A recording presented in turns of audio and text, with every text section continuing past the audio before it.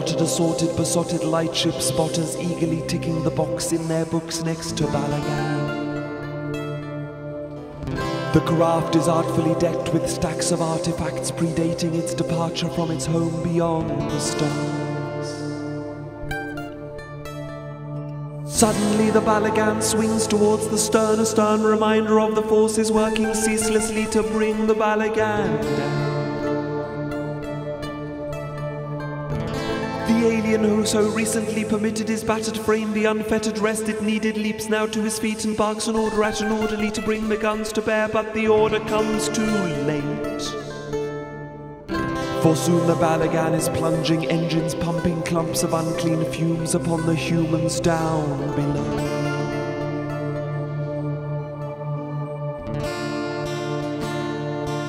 He, resigned to fate, retakes his place upon the seat.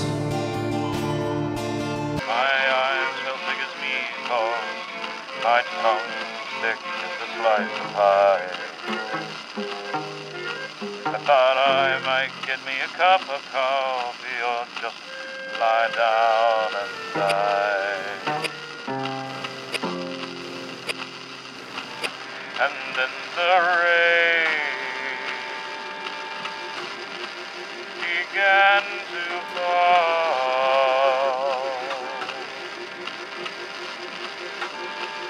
I lay there and I listened to it all.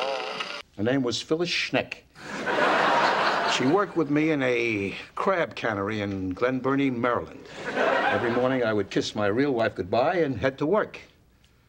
Down at the cannery, Phyllis and I would laugh our heads off all day. You know, real inside crab humor. And I'm considered a pervert. Oh, God, I'm a monster!